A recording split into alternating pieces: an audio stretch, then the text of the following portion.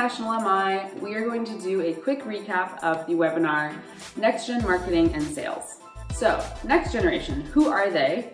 This is Gen Z, and how are they different from millennials? So Gen Z is the generation that follows the millennials. They were born in the 1990s. So the majority of Gen Z is multicultural, and they are true digital natives. So this is really important when thinking about the one-size-does-not-fit-all marketing strategy, because now more than ever, the younger generations are going to be really diverse and really technically savvy.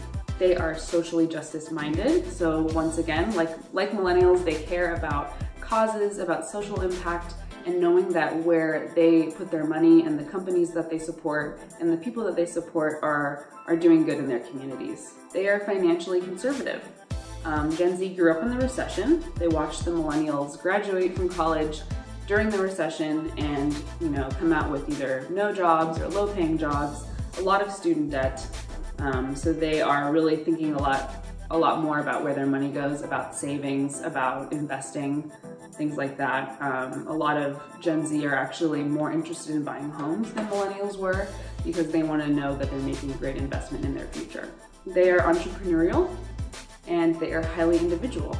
So what is their consumer behavior? They are mobile dominant. They use social media more for entertainment and content consumption than connecting with friends, which is a big difference between the baby boomers and traditionalists. A lot of older generations tend to use social media for connecting with family and friends, whereas the younger generations are actually using it as a way to look up businesses. It is where a lot of their entertainment is now. So this is where you want to put your message and your product out there if you want to get that viewership. They have a short attention span. They're multitasking, they grew up with an iPad basically. So you want to make sure that they're getting their information quickly and they'll move on after 8 seconds of a video. They are into authentic messaging. They want to see real people, real messages on the internet, on ads, on your social media page. They don't like to see models as much or stock photos or salesy language. They really want to see and hear your authentic story. They're influenced by influencers.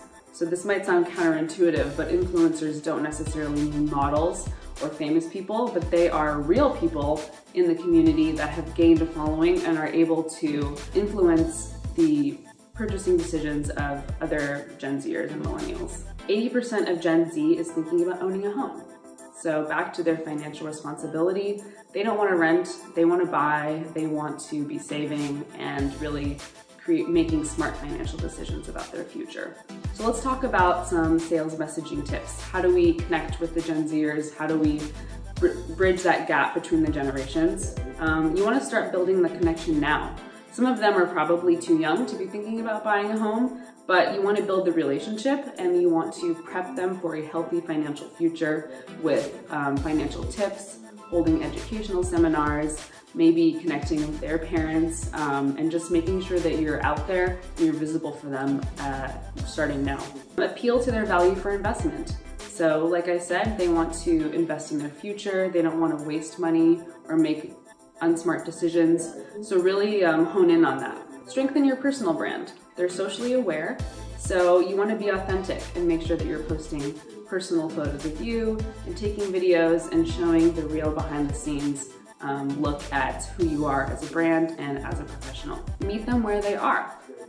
Gen Zers are on social media all the time. This is where they're existing, so you want to be using all of the platforms that they use.